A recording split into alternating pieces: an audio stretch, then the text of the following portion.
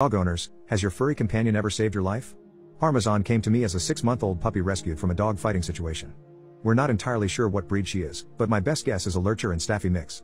She is a wonderfully well-tempered dog with people and most dogs, but you absolutely do not threaten her, she'll have you bleeding. A year after getting Parmesan, we took a trip up to a quaint camping spot. In my country, we don't have any trespassing laws.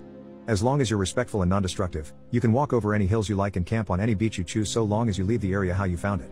So, by the time of this camping trip, I'd had Parmesan for a few months.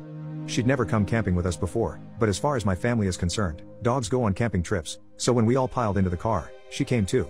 Unusually, though, none of the family friends could make it, so it was only me, my sister, my dad, and my mom. I didn't mind, I wasn't that attached to the other kids. I'd rather play with my dog, and I'd still have my sister. The drive took 6 hours, and because we'd left a bit later, we arrived at sunset. This was not an ideal time to be building a tent, but we'd expected to arrive to see other campers already set up and the beach illuminated in campfires. Yet, the beach was empty. In spite of this, my parents started taking stuff out and trying to build the tent. They asked us to fetch some of the lighter bags from the car's boot while they sat pointing a flashlight at the sand to see properly. I rolled down the window of the car for Parmesan before getting out. It was pretty hot for that time of year, and I wanted her to have air. Always gotta be looking out for my furry little homie. As we're fumbling about in the dark, on a beach, in the middle of nowhere, it's pretty spooky. The one road that led to this beach was circular and had a bridge over the water, meaning you could basically circle around the beach like a big zero shape if you felt like it. I wasn't really paying any attention to the road, I was complaining. After 15 minutes of my dad trying to nail the tent into the sand, my mom asked him if he had seen that car drive around. It's been a few times. My dad shrugged her off. He's sort of like that. I don't know if he said anything back to her, but after a few more minutes, a car pulled up next to ours on the road, and someone got out. It was maybe 15 or 20 feet from the cars to where we were, and the light was pretty low, except for the flashlights. We weren't expecting to see anyone else out here at this point, and I think my mom said, it must be the security. I don't know why a random beach would have security. The guy was walking pretty unevenly. He must have been drunk or high because he had that stagger. There was no way this guy was sober. Cool. A junkie. It's not an unusual find, but it's rare to see them in the wild. As he walked into flashlight range, we realized he was carrying a large knife, maybe 15 inches long. I don't like my dad, but credit to him. Once he saw this, he got up immediately, holding onto the camping mallet, and put us all behind him. The man shouted wildly at us that we couldn't camp here and was just letting us know. My dad tried to initially be a bit low-key with the guy and told him that it was fine, and we'd leave, but this didn't work. He kept coming closer to us, so my dad started shouting, and the man kept shouting back. My sister and I were crying. I remember shaking, I was utterly terrified, as I'm sure anyone would be in that situation. It really did seem like this guy and my dad were going to fight, and I'm going to be honest, I didn't fancy my dad's chances. While it's grim to consider, I'm convinced he would have slaughtered my dad and possibly us once he was done, as I don't think my mother would have had the common sense to run with us. I love her, but she's always put dad and her relationship with him above us. Luckily, this isn't how it went down. A bolt from the black, like a wolf descending on its prey, took us all by surprise, most of all the man with the knife. At that moment, Parmesan was the apex predator large canines represent in nature. She got him good by the arm and clamped down hard, ripping his jacket and shredding the skin underneath. He dropped the knife as it had been in the arm she had got him by.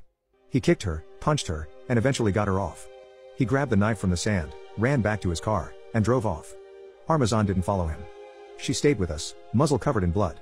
As quickly as we could, we gathered our things and all got back in the car, all pretty shaken up by the incident. I looked Parmy over, she was okay, but the car's window was much more open than I'd left it. We think what happened was when the shouting started, she must have put her paws up on the gap I'd left for her. As it was an old car and had rolly down windows and not an electric button, we think she must have been able to hit it with her paws to force it down enough to squeeze out. We were all pretty scared, and since we had the dog with us, we couldn't book into a hotel for the night. My parents decided just to drive home so we could all feel safe, but first had to drive into the nearest town for petrol as we were already quite low. I spent the time trying to clean Parmesan up a little. I'd always loved dogs, but what she'd just done for me blew my mind. As we drove into town, we came across a petrol station that looked closed. My dad drove up closer to get a better look and stuck his head out the window to get a better look at the sign. My mom asked him what on earth he was doing, and he told her he was trying to see when it opened. Then I saw him. My heart sank. The man with the knife was parked in the corner, behind a van, so we hadn't seen him at first. He was sitting on the bonnet of his car, using some tissue paper to clean up his arm. It looked pretty bad. My dad peeled out of there without stopping to refuel or look anywhere else in town. He decided to go to the next town over, but this town no longer had any stations either. The next town over was 60 miles away. We realized we didn't have enough petrol to reach that. We were going to break down. That's fine, Dad said, we had AA cover. They'd come to tow us home or at least to somewhere acceptable for the night. It's better than staying in the last town. After driving for maybe 5 minutes, lights flash us from behind.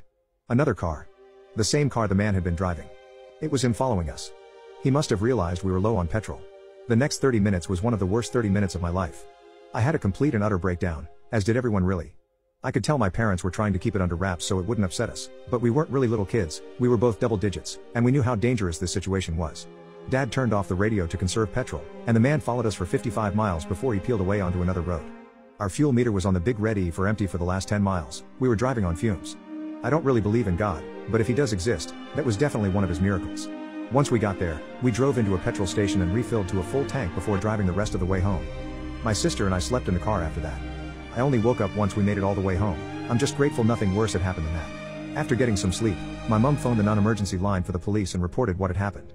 They never got back to her after that, but apparently, the woman she spoke to said they might wish to in the future, as he matched the description of a suspect wanted concerning a murder charge.